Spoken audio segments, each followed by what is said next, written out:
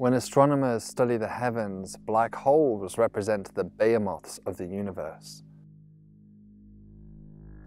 But could it be possible to make a smaller black hole, one which could fit into the palm of your hand, or even power a civilization?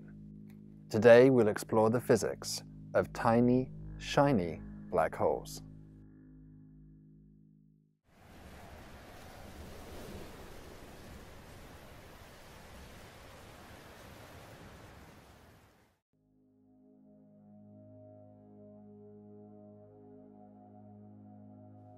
Black holes, perhaps the most mysterious and bizarre type of object found in our universe. Black holes form when massive stars reach the end of their lives and their cores, no longer supported by nuclear energy, collapse in on themselves under gravity. These imploding cores form a singularity, a point of infinite density puncturing a hole in space-time itself. Get any closer than the so-called event horizon distance and nothing can escape their awesome gravity, not even light. As the product of massive dead stars, then black holes tend to be massive as well. The lightest known examples are just a few times heavier than our sun. But if you journey to the center of many galaxies, you find supermassive juggernauts. For example, our own Milky Way hosts Sagittarius A star, a behemoth weighing in at about 4 million suns. Supermassive black holes are so large that it's even possible to take images of their event horizons, as first demonstrated last year with this famous Event Horizon Telescope image of Messier 87 star. But black holes don't always have to be so massive. In principle, anything could really become a black hole if you just squeezed it down small enough. It could be the sun, the earth, your house, or even you. Micro black holes. There's 3 ways micro black holes could form. The first is simply to wait a very, very long time. All black holes radiate away a tiny fraction of their energy each second through a process known as Hawking radiation. This is a quantum effect which occurs on the event horizon boundary, first deduced by the late and brilliant Stephen Hawking. Now, through this loss of energy, gradual as it may be, black holes slowly lose mass, and I cannot emphasize the word slowly enough here, because for Sagittarius A star, for example, it would take a trillion times longer than the age of the universe so far for that black hole to lose all of its mass. A less assured way of making a micro black hole is a so-called primordial black hole. These are hypothesized to have formed shortly after the Big Bang, during which time the universe was a hot, heterogeneous soup of mass and energy. Because the density of matter is heterogeneous in this early universe, some parts are a little bit denser than others, and these denser pockets may have collapsed under their own self-gravity to have formed these primordial black holes. And these masses could have been much smaller than that of stars, as small as even the Planck mass, just 22 micrograms. It's even been suggested that an ocean of these primordial black holes could explain the source of dark matter in the universe, although recent studies have cast doubt on that idea. Stellar mass black holes have plenty of evidence for them at this point, from gravitational waves detected by LIGO to the X-ray sources of their accretion disks, and even now images of their event horizons.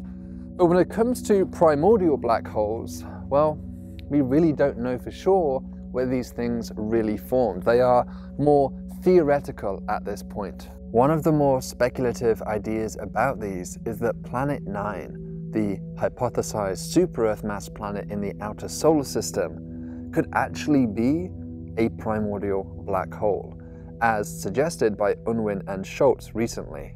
Whilst this would certainly explain why it's been difficult to detect Planet 9 thus far, there really isn't any evidence for this idea right now, and so personally, I'm rather skeptical. But if this idea is correct, and given the fact that Planet 9 should be about 10 Earth masses, then that would mean that this black hole would be the size of a bowling ball.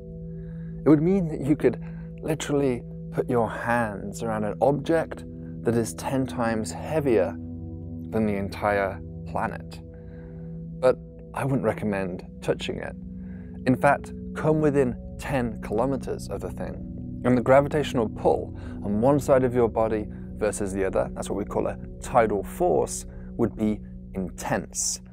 So intense that it would rip the limbs off your body, a little bit like a medieval torture rack.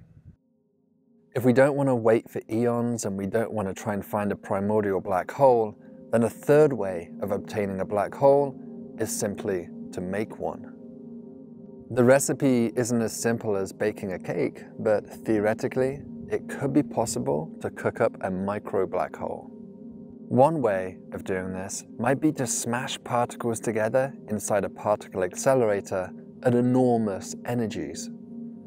Indeed, this was something that physicists hoped to see in the Large Hadron Collider that was built in Switzerland. But really, the Large Hadron Collider never had enough power to ever produce black holes. That's because, according to the Standard Model, the smallest black hole possible is a Planck mass, that's 22 micrograms.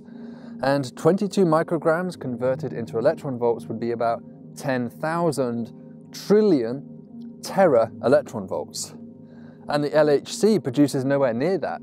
Its maximum power output is 13 tera electron volts, a long, long way off. Some theories involving extraspatial dimensions might get around this and let micro-black holes form in the LHC. But even if they did, they'd almost instantaneously evaporate through Hawking radiation. And, of course, we know that the LHC has never reported seeing such things, despite their best efforts to seek them.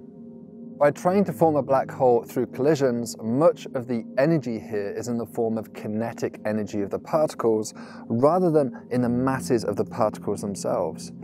And so we can actually imagine taking this to the extreme. Imagine having beams of energy come together to a concentrated point, so much so that they actually form a black hole at that point. And that would be known as a Kugelblitz. When I talk to the public about black holes, the most common viewpoint I hear is that they are lethal menaces that spell imminent demise for anyone nearby. But that's not always true. If we replaced the Sun with a solar mass black hole, the Earth would continue to follow the exact same orbit. It wouldn't suddenly fall into the black hole. And that's because the Earth is already falling towards the Sun due to gravity, in the same way that the International Space Station is currently falling towards the Earth due to gravity. It's just that both of them have enough sideways motion, if you like, that they are maintaining a constant altitude. And that's what we call an orbit. Having said that, turning the Sun into a black hole might not immediately kill us, but it would indeed lead to a longer-term demise, since without the Sun's warmth, we'd die pretty quick. Now, if we manufactured a black hole in the laboratory, we wouldn't be in orbit of it, and so things would play out differently. Unlike an orbiting body, we would presumably be stationary relative to this newborn black hole. Let's call it Freddy.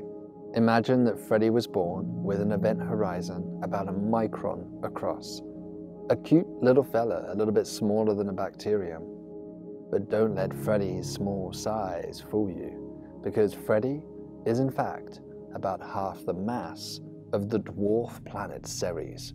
Now, of course, we have no way of realistically manufacturing such a heavy black hole, but let's just run with it for the moment. Now, after its creation, the parents of Freddy need not run into the lab to see their newborn creation. In fact, anyone within 50 kilometers of Freddie would be forcibly pulled towards this new creation, stronger than the force of gravity due to the Earth. And yet more, anyone within 300 meters of Freddie would be torn to shreds due to the tidal forces. But Freddie likely wouldn't hang around too long, sinking into the Earth's interior and feasting on anything it comes into contact with, consuming the Earth from the inside out. Our home planet would eventually end up as an accretion disk, feeding this terrible creation, helping it to grow into an Earth-mass black hole about the size of a marble. Now, Hawking radiation won't save us here because given Freddie's mass, it would take 200 trillion years for Freddie to eventually evaporate and die. But that same Hawking radiation is kind of interesting now because Freddie is producing radiation with a wavelength of 10 microns.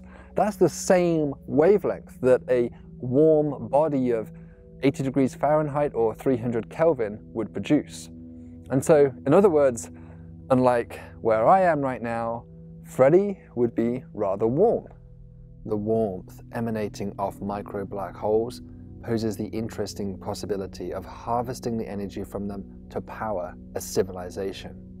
Now, 10 micron radiation would be quite easy to work with. It would be absorbed by most materials, warming them up, and allowing us to power a steam engine for energy.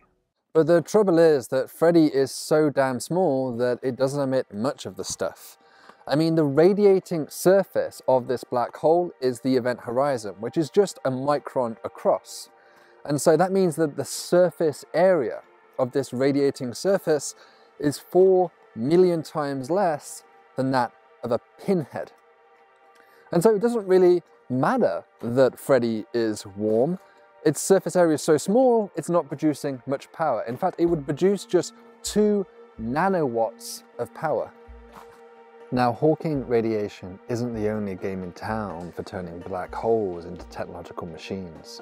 For example, we've already discussed on this channel how black holes could power an interstellar propulsion system that I devised, known as the Halo Drive. I'm also working on a way to use the Halo Drive to be used as an in-situ power station without propulsion, so make sure you stay tuned for that. As another example, others have suggested that throwing matter into a black hole should create jets that could be harvested. But Hawking radiation has probably received the most interest because here you can use these microscopic artificial black holes as essentially unbelievably high-density batteries. Hawking radiation is like a leaking black hole. The smaller the black hole, the worse the leak. The worse it is at holding on to what little mass it has left. In fact, the power emitted due to Hawking radiation by a black hole is inversely proportional to its mass squared. So that means if I halve the mass of a black hole, I would quadruple the power output from that same black hole. Okay, so the way to turn Freddie into a useful power station is not to make it bigger, but actually to do the opposite, to make a lower mass black hole. Now, this seems paradoxical because the lighter the black hole, the smaller its event horizon, and thus the smaller the radiating surface area of that event horizon should be, right? So surely this should produce less power. That all sounds perfectly true, except for the fact that the smaller the black hole, the hotter it is. The Hawking radiation temperature goes up much faster. And so it actually ends up that that effect wins out, and overall, the lighter the black hole, the more power it produces. All right, so if we want some useful amount of energy from a black hole, let's make it 1,000 megawatts in power, similar to our largest power stations here on Earth.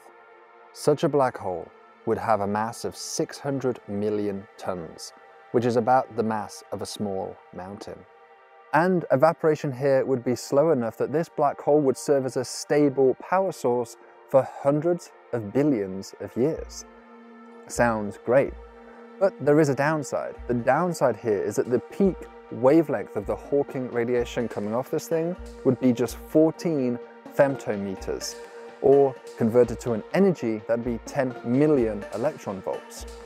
This is deep into the gamma ray part of the electromagnetic spectrum, and that stuff is hard to stop. The photons just travel through stuff, even more so than X-rays. So to make this work, you'd have to encase the black hole in a thick, solid shell. About 6 centimeters of tungsten would absorb more than 99%, for example. But remember that the black hole wants to sink under the gravity of the Earth.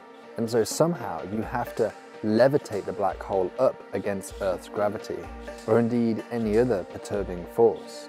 Because if you don't, well, you know how that ends. Now, one trick that we could potentially use here is to electrically charge our black holes. Black holes famously obey the no-hair theorem, which means they're described by just 3 numbers: their mass, their spin, and their charge. If you know those 3 numbers, then you can derive all of the intrinsic properties of a black hole. And so electrical charge is allowed, although it turns out that black holes are incredibly poor capacitors. The maximum charge that our 1000 megawatt black hole could hold on to would be just 50 coulombs. Give it any more than that and it would become a naked singularity, which would mean that it would be a singularity without an event horizon, and that's generally thought to be forbidden. But we can dump far more charge into the tungsten shell. It has plenty of electrons we can strip off. Another thing that helps us here is that the electric force is far stronger than the gravitational force. And so it might be possible to trap a 1000 megawatt black hole inside a 12 centimeter diameter electrically charged tungsten shell. Now at least the black hole couldn't escape and sink into the Earth. One engineering problem to deal with now is that 1000 megawatts is a lot of power for such a small ball to be able to handle.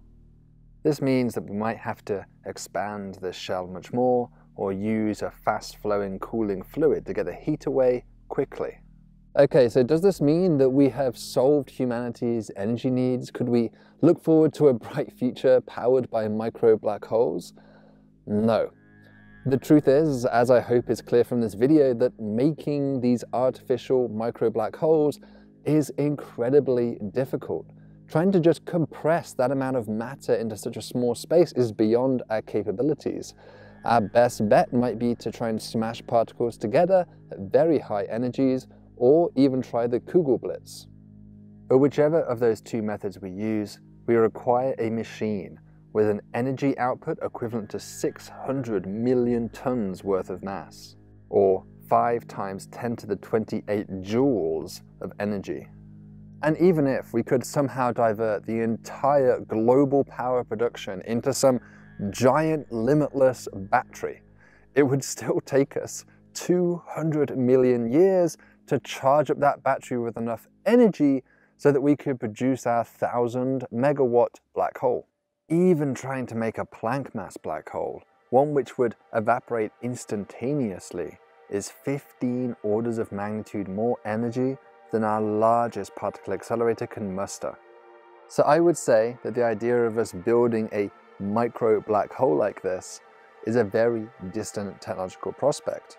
And by the time that we are capable of doing that, who knows what else we'll be able to do? Maybe by then it'll just be far simpler to fly to the nearest natural black hole. Or perhaps we'll be capable of building a Dyson sphere around our star, or who knows, maybe some other as yet unimagined technology. But let me know what you would do if you were able to have a tiny black hole like this. What would you use it for? Would you use it to power your house, your civilization, your spaceship? Or maybe just put it on your mantelpiece. So thank you so much for watching this video, and until the next one, stay thoughtful and stay curious.